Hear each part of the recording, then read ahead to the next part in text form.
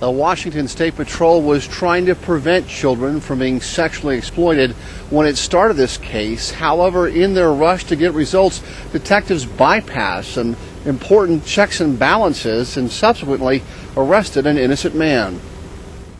The most important comment that I think I can start out with is there has been no evidence whatsoever of download by the Chisms of child pornography. Today, the State Patrol wanted to clear Todd Chism's name and explain how their well-intentioned task force had targeted the wrong suspect.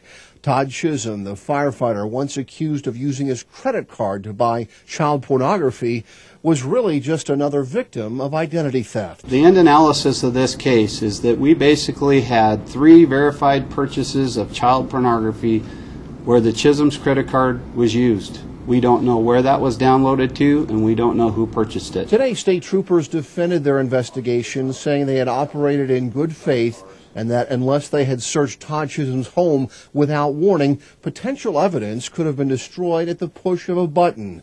But troopers also knew that Chism's credit cards had been compromised before the raid and never told the judge who authorized the search that Chisms might be crime victims instead of criminals. The omission is now being investigated, and the sergeant in charge of the case has been transferred out of the exploited children's unit. To be honest with you, that's something that's going on internally within the State Patrol, is whether or not that information should have been contained in the affidavit of search warrant for the judge to view, and whether or not it was germane to the particular purchase of the credit card that didn't have any fraud on it.